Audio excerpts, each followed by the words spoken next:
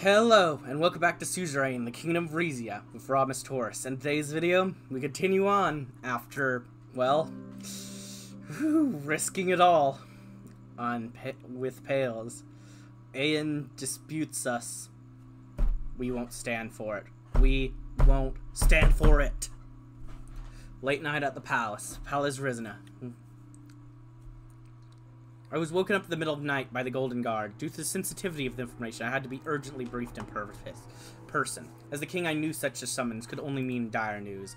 I put on my clothes and followed Titus through the corridors of the palace. Do you know what this is about? I was told to come to get you, your majesty. I believe there's an important situation that needs your immediate attention. We arrived at the doors of the council chambers. Hugo and Vina greeted me. Apologies for disturbing both of you at this hour. Thank you for being here so quickly. Of course, uncle. He tugged at my arm, leaned in, and whispered, Ramus, my boy, I'm afraid we'll be facing our biggest crisis. Yes, I must stress, this is the time everybody needs a calm and resilient leadership. He took a long look at me and my clothes that I'd rushed to put on. Your butler couldn't be summoned in time, I take it. He put his hand on my shoulder. Make sure you're ready. I'm sure you'll do the right thing.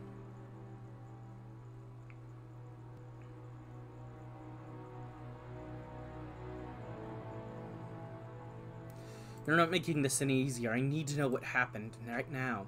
You are right. Let's just go in. He opened the doors for us, and we entered a scene of barely restrained chaos. The counselors were already gathered inside, their faces etched with lines of worry. Upon my interest, they all stood up immediately. Lucita approached me with a calm demeanor that contrasted with the anxiety atmosphere inside. She bowed and spoke. Your Majesty, we have an emergency to report. About an hour ago, we received grave moves, to put it lightly, or mildly. A very serious incident at sea around the Eudster gas field has unfolded. May the divine God protect us all. I wish there was another way to put it this. The Grand Duchy of Pales has committed an act of war.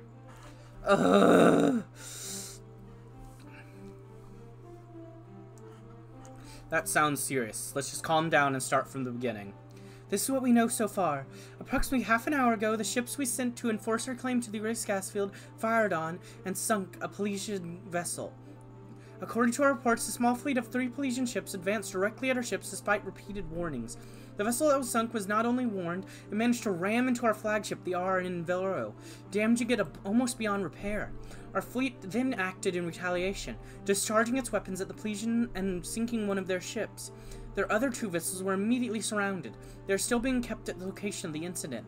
It's an outrage! They were warned, yet they encroached upon the field, knowing that our navy would defend it.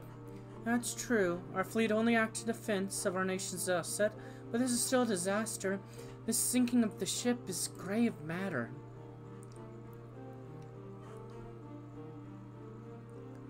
And the casualties? We're still asserting the full extent, but primarily reports suggest multiple injuries aboard Vero. And theirs? We don't know yet, Your Majesty. May Saint Warwick embrace their souls. Hugo sighed heavily. And the extent of the damage? Severe, Your Majesty. The impact comprised the hull's integrity, causing significant flooding in the engine room and adjacent compartments. The Vero propulsion system is heavily damaged, rendering the ship immobile. It is currently running on emergency power, but the flooding is critical. The damage control teams are working tirelessly. Without external assistance, the risk of losing the flagship is very high. We estimate approximately 150 sailors are engaged in containment efforts as we speak. And the Pelesian ship? It sustained catastrophic damage post-collision. Seconds after the collision, it was shot at multiple shots by our frigates. It capsized minutes after the ramming. However, there are reasons to believe that collision was enough for it to sink, and our shots may not be the main reason. It is too early to tell. Our initial reports indicate survivors, but they are in perilous waters, Your Majesty. We simply can't let them drown. We have to do something. We need our efforts focused on saving the Vero and the sailors inside. How did the engagement come to pass? According to the report, around 0400 hours, our Navy forces consisting of the flagship RRN Velero and 3 frigates were patrolling the field when the Pelesian fleet composed of 3 armed vessels approached the disputed zone. Despite repeated warnings, they continued their advance, executing aggressive maneuvers. The vessel that indicated the conflict attempted to bypass our blockade, accelerating towards RN Velero. In a reckless act, it rammed our flagship on the starboard side, near the engine room. And the remaining Pelesian vessels? The remaining two, upon seeing their companion's fate, ceased their advance and currently hold at a standoff distance. They're completely surrounded and outgunned. The Admiral is waiting for your orders on how to deal with the situation. Additionally, it is reported that there are survivors from the colliding ship. These are perilous waters, Your Majesty, so we do not know if you will be able to manage a complete rescue operation without any help arriving. Our fleet is currently fully focusing on holding the remaining vessels in place, while trying to help the R in Velero contain the flooding. What is the distance to the nearest Rizian port for additional support? The closest port capable of dispatching rescue team is on the mainland. Under current conditions, it would take several hours for a rescue team to reach the site. Those solars don't have several hours in those waters, Your Grace. We're talking about the open sea. They're likely without sufficient life-saving equipment. Your Majesty, leaving the Pelesian sailors to fend for themselves could be seen as severe dereliction of maritime duty. It would damage our international standings, and the Duke would paint us as humane. This is their game, Councillor Escobar. We can't let them write the rules for it. However, focusing our efforts on the R in Velero is crucial. It's not only about saving our flagship, which is our most expensive asset in the Navy, but also about preventing further loss of Rizian life. Diverting our frigates to rescue could jeopardize the containment efforts of the Velero, as well as risk the escape of the Pelesian vessels. Vina, what do you think? We should defer our efforts to rescue those sailors. Our priority should be human lives, regardless of if it's Pelesian or Rizian. And if it was indeed their plan to push us into this corner, we shouldn't fall for their trap. We should show the world that Rizia has compassion even when attacked. Wise words, Your Highness. I think I have the picture. Any last thoughts before I announce my decision? May the Divine grant you strength, Your Majesty. House Taurus expects you to use this opportunity, Your Majesty. Oh, we have a lot of options. We will not attempt any rescue efforts for the sailors. Focus all our rescue efforts on our in. Velero, dispatch a rescue team for the mainland for the flagship. We'll make sure our frigates are locked into our first duty is to our own. Focus all efforts on our in. Velero, dispatch a rescue team for the mainland that are immediate priorities and keep the frigates focused. Step versus vert frigates to be. The surrounding Pelesian ships and instruct the pieces their sailor. Yeah. We're gonna do that. I don't like it. Release the surrounded Pelesian ships and instruct them to assist their sailors. Our frigates will focus on Velero. Understood, Your Majesty. I will let the Admiral know your orders immediately. It's a risky maneuver, Your Majesty. I hope this does not come at the cost of losing all of our leverage. Releasing their ships is regrettable, but it may be the best course to mitigate broader consequences. I support the decision. This could foster goodwill despite the complexities. I don't care about fostering goodwill with Pales. I care about fostering goodwill with the international community. We can't have them spinning, like creating a spinning story where they paint us as the evildoers here. We have to play the victim. Look, we've got to try to... We don't want them to spin the story. We need to spin the story. We need to spin it where we're the victims, not them. They attacked us, and we did our best to try to help as much as we could, protect our own men and theirs. And yet they decided to do all this horrible stuff. Maybe they'll even, like, attack us afterwards, and then we'll be able to really play the victim. That would be fun. I'm hoping to play the victim here. You know? Hey, you gotta have a plan. I agree with Her Highness, Your Majesty. Our house and Rizian nationals would have expected us to use this opportunity, though. I can only hope this doesn't turn into a larger problem. I believe Your Majesty has already made his decision. The councillors fell silent. Was there anything else? I believe that was all, Your Majesty. The councillors bowed in respect and left the room. Woo! Ah, yeah, we got some more men in production, so that's gone down. Yeah. Low military equipment stockpile. I've read that like 3 times. King Ramus traveling to Pales. Following the blatant Pelesian attack on Rizian assets, King Ramus has decided to travel to Pales, showing Rizia's commitment to international diplomacy. There he is expected to sternly talk to Grand Duke, making clear Rizia's disapproval with Pelesian actions. However, should Pales refuse to listen to Rizia's concerns and not take up King's generous offer of peace, Rizia's military stands ready to respond to attacks against our country. Pales attacks Rizian gas field. The Pelesian vessels attempted to break Rizia's rightful blockade of the Aurelius gas field, located largely within Rizian maritime borders, with one of them paying the heaviest price. The blatant attack was targeted at the pride of the Rizian Royal Navy, the RN Vero, which was heavily damaged by the ramming attempt. We thank our mighty fleet for swiftly responding, sinking the offending Pelesian ship, and will pray for rapid recovery of these injured aboard the Vero. Pales will pay for the act of aggression. Major escalation at Rizia sinks Pelesian ship. In the early morning, the Pelesian Navy attempted to break the naval blockade of Rizia as opposed to Aurelius gas field, a disputed part of the Aegean Sea that has seen ever-increasing diplomatic and military maneuvering between Rizia and Pales in recent months. The result was deadly, as one of the Pelesian ships rammed the Rizian RN Vero, resulting in formidable damage to the flagship. The Rizia's remaining ships opened fire, sinking one of the Pelesian vessels and surrounding the remaining two. The exact number of casualties is currently still unknown. Nishikot and Rakopa called for restraint to avoid further escalation of the conflict, but any international observers are afraid all-out war is on the horizon. It most certainly could be. Thousands marched to demand repercussions for Sailor's death. Hundreds of thousands of people have gathered across the Pelesian cities, demanding the international community to take action against what is perceived as a Rizian war crime. The sinking of the Pelesian vessel by Rizian ships, and the subsequent failure to rescue all the sailors aboard said ship, has sparked outrage across all levels of Pelesian society. Come on, you suck! I did my best. I literally did my best to keep as many people of mine and theirs safe, okay? We can't play the victim, but we're at least being a humanitarian good person, you dummies. We could have taken advantage, done some other things, you know, made things work for us, but instead we tried to be good people, okay? Okay? People don't understand me. Meeting with Duke Reinhardt about the incident. I think there's about a 50% chance we're at war with Pales by the end of this episode. But let's wait and see. Our convoy drove steadily across the cobbled streets of Old Town Pales. It was my second visit to the Pelesian capital since becoming king of Rizia, and the atmosphere this time was far more tense. The specter of the recent naval incident cast a long shadow over our relations. I sensed it in the mood of everyone around me. Upon our arrival to Castle Reinhardt, we were greeted by the expressionless faces of the Pelesian delegates, with no sign of the Duke himself. No pleasantries were exchanged, and no diplomatic gestures were played to the cameras. We were instead quickly ushered inside as the reporters were blocked off. Nobody from my security detail, nor the welcoming delegation spoke, as we entered the room where the meeting was to take place. When Duke Reinhardt entered the room, everyone else left. He didn't speak a word until we were completely alone. King Ramus, your rushed arrival here is a testament to the gravity of our situation. I wish I could say your visit today brings me comfort, but under these circumstances I find it hard to extend a warm welcome. Duke Reinhardt. He extended his hand for a handshake.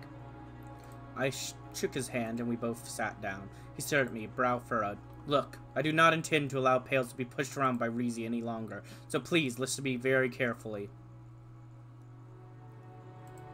I listened to his words. Despite the AN ruling against you, you insisted on maintaining your blockade on the field, in direct violation of the resolution. What right does the Rizian Navy have to block our access to the field? You not only went against international law, you sank a Pelesian ship. Is this not a declaration of war? What dialogue could you possibly be after? Please help me understand, your majesty, because I'm having a devil of a time making sense of your actions right now.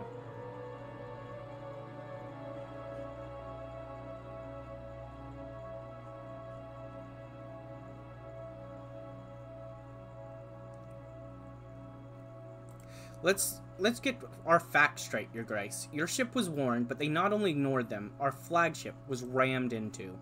We are not the side who fired at you. Yeah, you're not the side that fired at us. You're the side that rammed into us. That's semantics.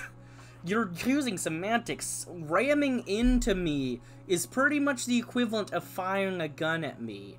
Like if someone knocks, like if it was an actual person being shot at or being ran into, knocked out, and stabbed almost to death is about as I guess slightly not as bad as being shot to death, but they're pretty similar situations, sir.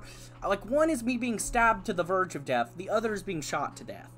It's like you stabbed me to almost death first, so I shot you to death. That's probably, you know, actually it's more like you stabbed me to almost death, then my friend behind me was like, ah, he's trying to kill us, and then shot you to death. Like, that's kind of like, you know, he was kind of probably worried he was gonna get stabbed to almost death as well. or that you are about to stab me to actual death in just a moment. You know? We are not the side who fired at you. Rizia is directly responsible for sinking our ship. So tell me, Your Majesty, what is the stance of your kingdom? What are you trying to achieve here?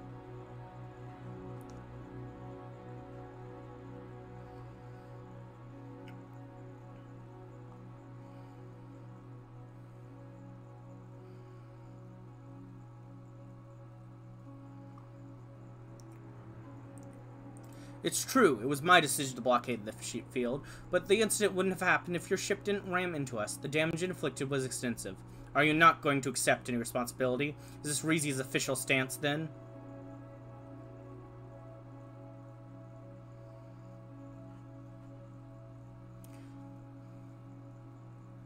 We will not accept responsibility for retaliating for your attack against our flagship. Pales is the one that escalated the incident. Then I have nothing else to say to this, except this. Are you going to listen to our concerns, or not?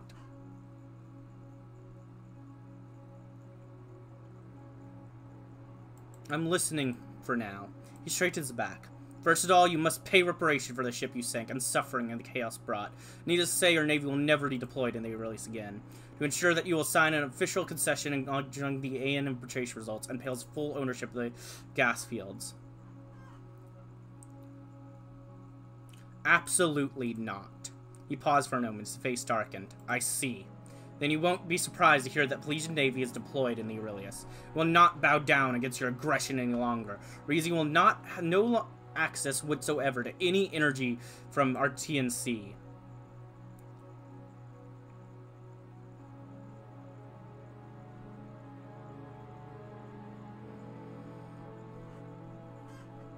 I will let the world know about your stance. Let's see who they'll support. You seem confident despite Rizia's clear breach of international law.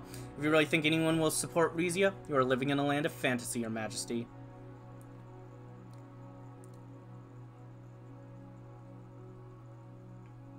If you try to block our access, we will take it by force. This would be a cause for war.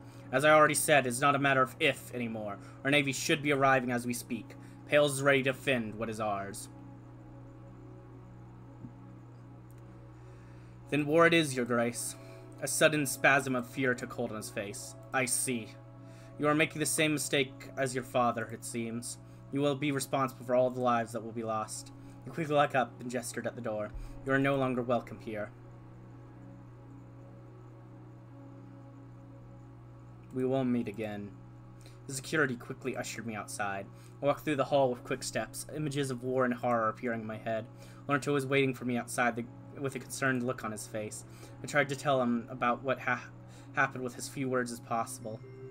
Well, we're going to war. Situation updated. State of war. State of war with the Grand Duchy of Pales. The declaration of war against the Grand Duchy of Pales propels the nation to a heightened state of military engagement and diplomatic isolation. This conflict shifts the regional power balance, necessitates strategic realignments, and robust military posturing. The war front demands a complex interplay of tactical military operations and diplomatic efforts to navigate the evolving international landscape and safeguard national interests.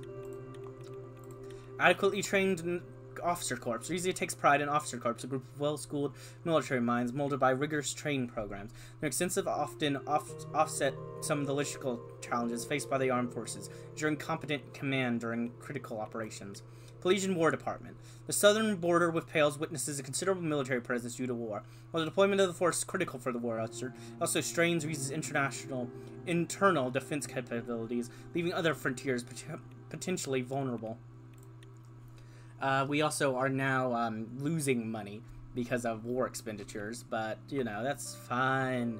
The local resistance to Pales against Rizian forces is currently minimal, indicating a low level of opposition among the Pelesian populace.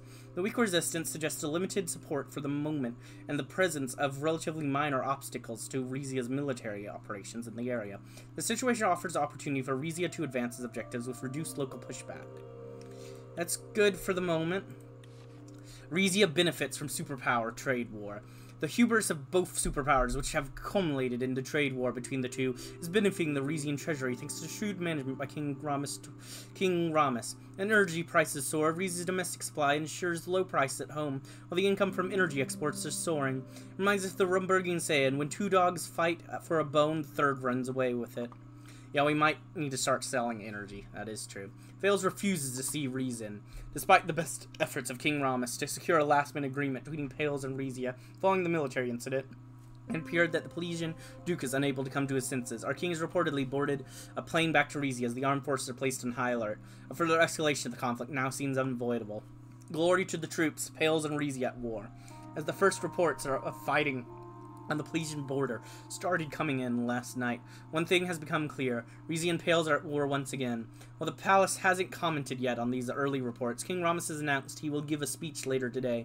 For now, the Royal Herald declares its commitment to our brave troops and prays for victory on the battlefield. Glorious Axis Rizia.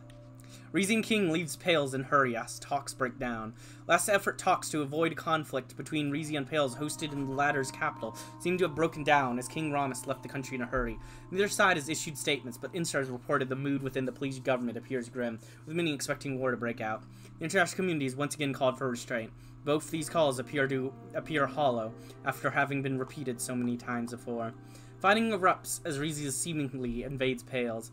Last night, first reports started emerging of Pelesian border posts being shelled by Rizian troops, as well as vitilatings of Pelesian airspace and the first tank columns entering border areas. While the full scale of the incident is not yet clear, everything indicates a full-scale invasion. King Ramus is expected to formally declare the start of the war in a speech scheduled for this afternoon.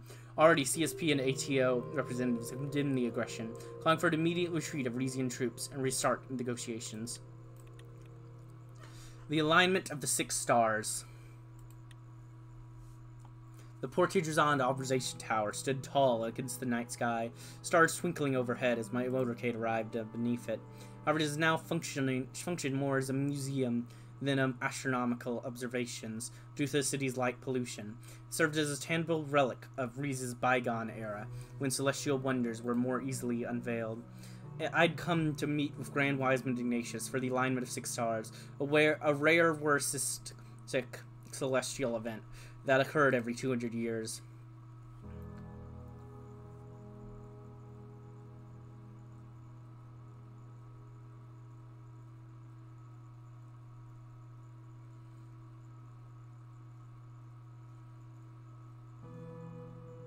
I've been looking forward to this extraordinary occasion for quite some time, eager to see what the stars would reveal.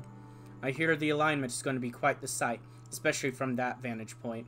Titus nodded towards the top of the tower.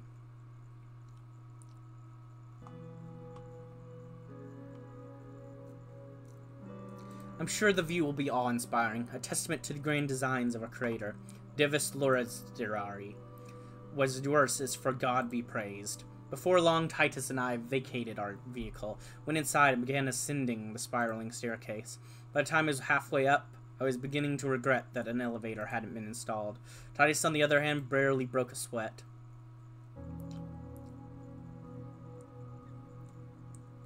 I really need to get on whatever workout regiment you're on. It would be my honor. Just let me know when, and I'll make it happen. We were met by 2 guards standing alongside a wooden door, one of whom opened it for us. I stepped inside while Titus remained behind. The room, a sanctuary of ancient knowledge, was dimly lit. The air carried the scent of aged books and burning incense. Candles cast a soft glow around the room. Sal, who was hunched over an altar, adorned with celestial charts and religious artifacts, appeared deeply engrossed in preparations for the celestial event, seemingly unaware of my presence.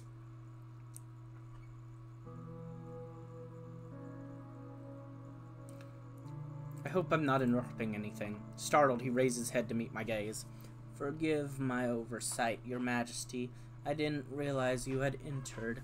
I've been immersed in arrangements for tonight's momentous occasion. Think nothing of it. The Wiseman's face brightened. I'm delighted to have you here. Prepare yourself for an event that promises to be truly exhilarating. It's quite remarkable that we're about to witness the same celestial alignment St. Warwick beheld so many years ago. We've acquainted with the story, aren't you?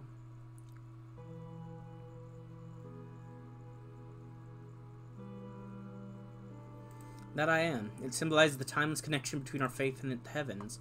Indeed it does. If it pleases you, I'd be honored to retell the story as we celebrate tonight's events. I've heard it before, but a retelling would be welcome. Splendid. And began to pace around the room. In the tenets of Waricism, there unfolds a celestial saga, the alignment of 6 stars.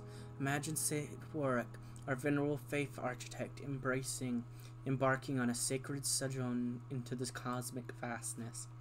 Guided by the divine insight, Saint Warwick witnessed the cosmic ballot, grasping the profound significance of the alignment. With a spiritual brilliance, he condensed the 11 pillars into 6, aligning with the celestial bodies now recognized as planets. Exactly the way I remember it. I'm pleased to hear it. Continuing on, Saint Warwick perceived the alignment as a symbol of spiritual evolution, a journey towards a more harmonious interconnectedness in the cosmic and spiritual realms. Each aligned planet embodying a pillar became a torch illuminating simplified teachings and testament to diverse perspectives within Waricism. The alignment of the 6 stars acts as a celestial guide, directing the faithful in the journey to enlightenment. And that's what we're here to bear witness to tonight.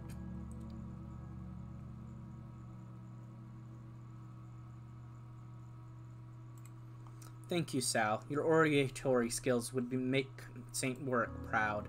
Sal nodded appreciatively. If you'll follow me, we can continue our discussion on the balcony, where we may witness the magnificence of the event unfold before us. As requested, I stepped into the cool evening air alongside him. I took in the sight of Portage Rizan, sprawled beneath. Its lights flickered like stars in the night. However, when I turned my gaze upwards, there were no stars to be seen. Instead, nothing but clouds blanketed the sky above.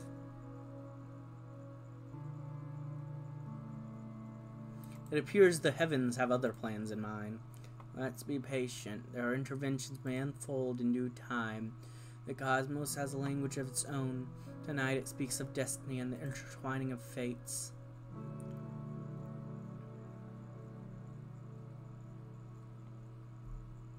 And I do hope its message illuminates our religious journey. Speaking of which, how do the people of Rizia interpret the cosmic language? It holds a unique place in their hearts, and is as diverse as the stars above. As for their overall prevailing sentiments, it pains me to say it, but you've fallen out of favor with Warisis community. It began when funding the restoration of the Arch-Sanctuary Plavo was denied. It was viewed as a slap in the face to supporting much-needed Warisis initiatives. However, the state's welfare program has been seen as a favorable initiative. Westerners and Gulchness communities see it as that way as well. That pleases me to hear. What of the Desnurse community? As a community predominantly composed of Wessex and Rumburgians, their perspectives is that your lack of acceptance for diversity has diminished respect among them. Withholding financial support for Desnur's Grand Sanctuary of Celibus has notably diminished your Majesty's likability within their community. Their perceive is not just as physical, but also as a symbolic representation of the decline, neglect of their religious heritage within our kingdom. Our Sanctuary's side, overall their expressed dissatisfaction, preservation of their well-being as a minority religion.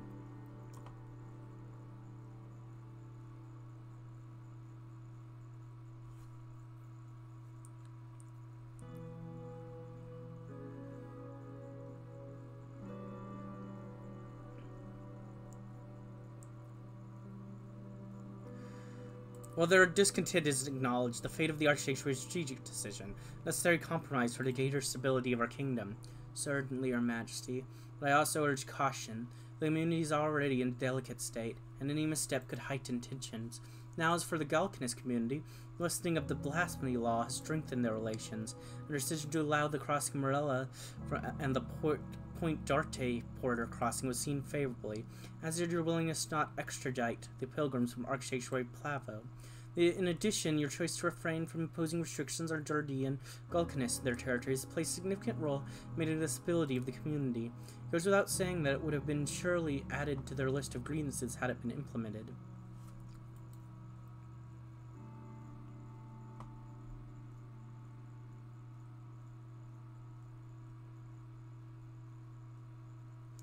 Their community's well-being is under a careful stewardship of the Crown, which is a path of benevolence, allowing their stability to flourish, and I'd advise that we keep it that way. Rizia faces enough problems as it is. Overall, while we're not on the Gulcanist bad times, you're not on their good sides either, which pretty much covers my present assessment of the religious conditions in Rizia. Yeah, we've made 2 of our groups angry, including the main one, and made the smallest group happier, but still not that happy. Things are going great. Your Majesty, if I may speak candidly, I've noticed shifts during your reign, particularly in matters related to the role of religion. I believe you have the kingdom's best interests at heart. I'm apprehensive that these changes might inadvertently erode the sanctity and devotion traditionally linked with one true faith. Same goes with the rejection of Welland's brutish and dirty and bland. It just feels like the priorities aren't as aligned with Warstic roots as they should be. Because of this, I urge a closer examination of potential consequences, ensuring that our cherished traditions remain as the forefront of collective purpose.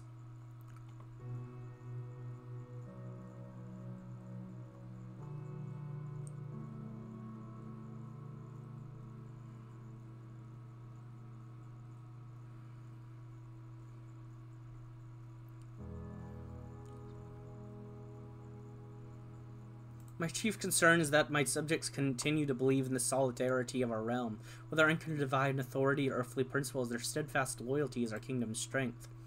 Are you suggesting that we alter the established religious order, one that has stood and changed for centuries?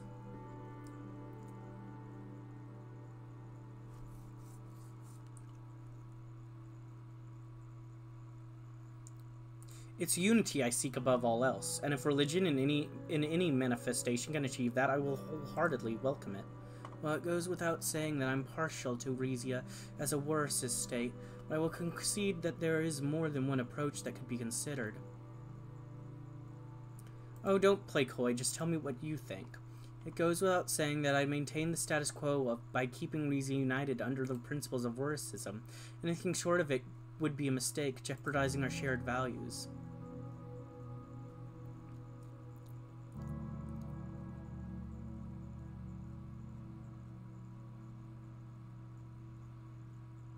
Tell me what a governance that accommodates Nurti as a whole would look like.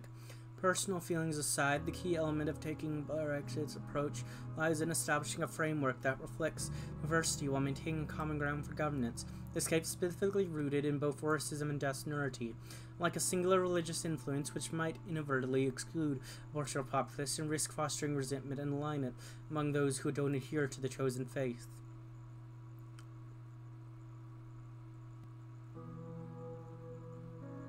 My late wife hailed from Rumburg, and prior to a conversion to Warisism, she was raised in Nursti's faith. Had Rizia implemented a pluralistic system when we were married, she wouldn't have had to compromise her ideals. My mind flashed back to the revelation I'd heard about my mother's faith.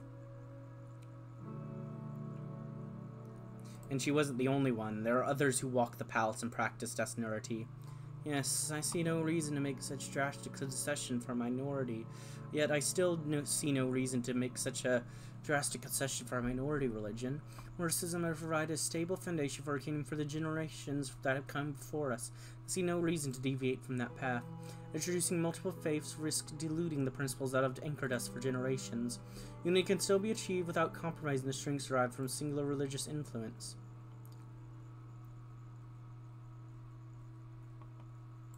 As I reflect on our kingdom's trajectory, I can't help but notice the ever-present tension between tradition and progress.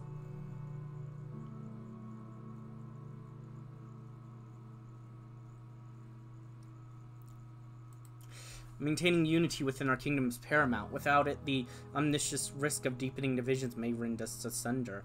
A noble pursuit, Your Majesty. However, I would encourage you to not take a course of action that would undermines the core principle of Warisism.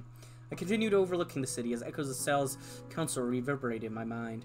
I knew any path I chose regarding Riza's religious future carried the risk of creating a backlash, if I chose to change anything at all, that is. As questions assumed my thoughts, the heavens seemed to respond. The thick clouds that veiled the sky suddenly dispersed, revealing celestial alignment of the 6 stars. The planet shone in a perfect harmony, a breathtaking sight that transcended the ordinary.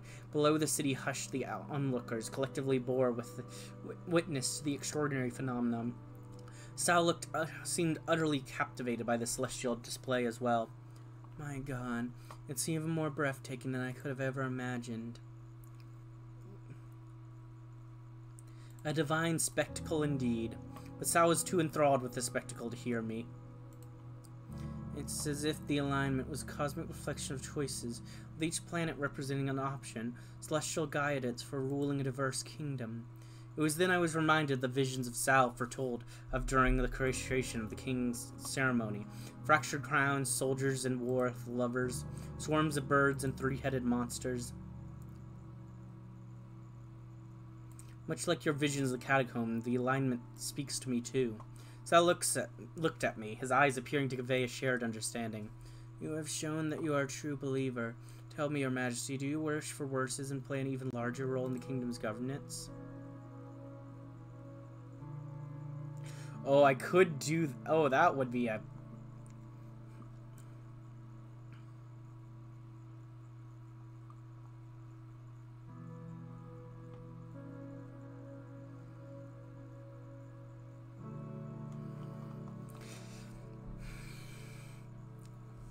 I'm gonna at least... Let's play it out. Let's see what he says if I say this. My faith tells me that the only viable path forward is to establish a holy kingdom, rigorously governed by the annealing doctrine of Worsicism. At least that's what my faith tells me. Saul's face gleamed with a radiance surpassing that of the stars above. I couldn't agree more. Upholding the teachings of Worsicism is a sure path to flourishing our realm. Sal leaned in with fervent glint eyes. Your Majesty, your power is guiding light that can illuminate the path to righteousness. My ensuring decrees and government mandate aligned with the principles of Worsicism. You could assure that the teachings permeate every corner of our kingdom. It would be an honor for me to accompany you on this journey towards enlightenment.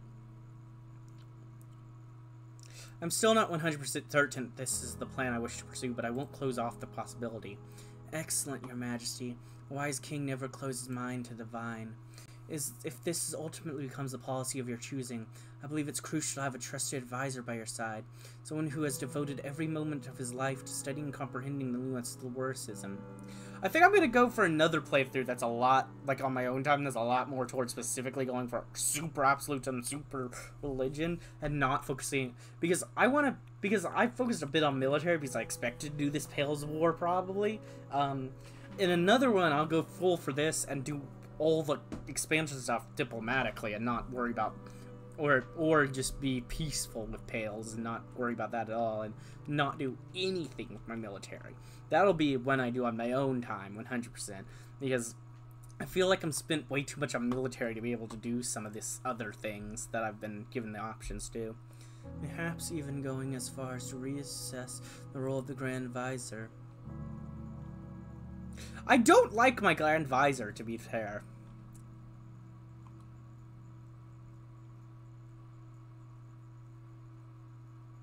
I won't get the opportunity to change around the seats in the Royal Council for another few years. Remind me again then. Yes, Your Majesty, I will. In the meantime, I will remain optimistic. It's been a pleasure speaking to you on this grand occasion. I'm honored we could witness it together.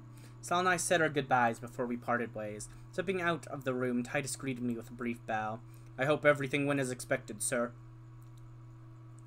Oh yes, I feel spiritually rejuvenated. After ascending the observation tower and stepping outside with Titus, I was once again greeted by the celestial phenomenon above. Titus momentarily stopped in his tracks to gaze overhead. It was then I realized this was the first time seeing it. This is astounding. I've never seen anything like it before.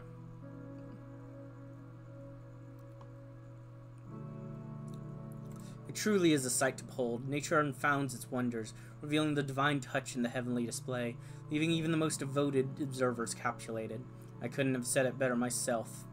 After saving the spectacle for a final moment, Titus guided me to the motorcade, and I resumed my journey back to the palace. I'm glad to hear we shared a similar experience.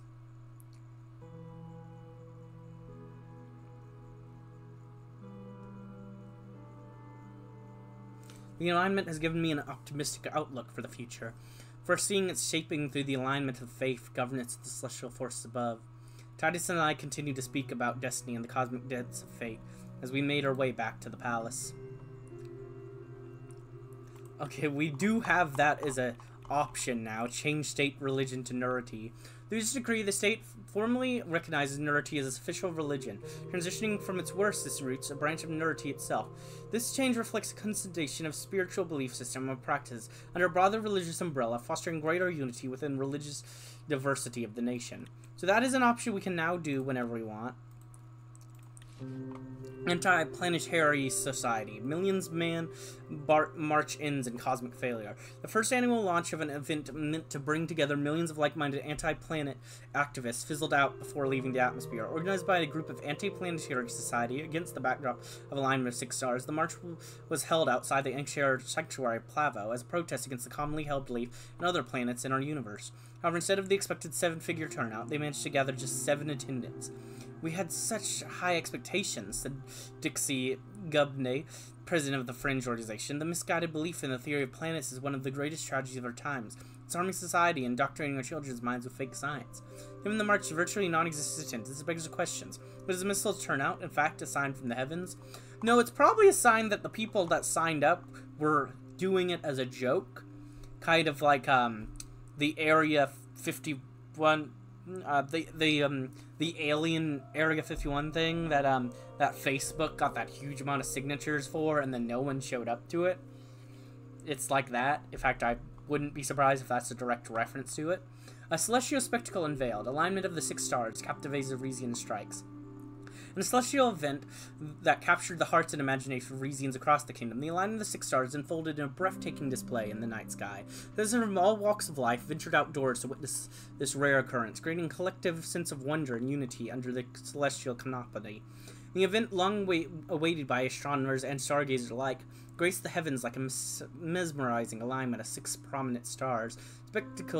Spectators marveled at the celestial choreography, a cosmic dance that left onlookers in awe of grandeur of the universe. To mark this significant moment, various viewing events were organized throughout Rizia, providing the public with telescopes, guiding explanations, and a chance to share in communal experience. Families, friends, and even strangers gathered in open spaces, fostering a sense of togetherness beneath the vast expanse of the night sky. King Ramus and Riseman Sal Ignatius observed the event together at Porta Jazan, observatory tower, reinforcing the cultural and symbolic importance of the celestial alignment. Their shared enthusiasm for the astronomical wonder resonated with the gathered crowds, emphasizing the connection between the kingdom's leadership with its people. As the alignment of the 6 stars concluded, leaving a lasting impression on those fortunate enough to witness it, Rizian carried the memory of this extraordinary event back into their daily lives. The celestial spectacle not only showcased the wonders of the cosmos, but also served as a reminder for the unity and shared experience that bind the people of Rizia together. Was funding religious charities, choosing a religious charity, funding unity. In the Rizian kingdom, faith plays a vital role in the lives of many citizens. The crown can support religious charities. The choices include backing a Versus, Gulcanist, or Destinaris charity, each of its own unique doctrine and influence within Rizian society. Alternatively, the government could opt to refrain from funding any religious organization, maintaining a stance of a more secular government.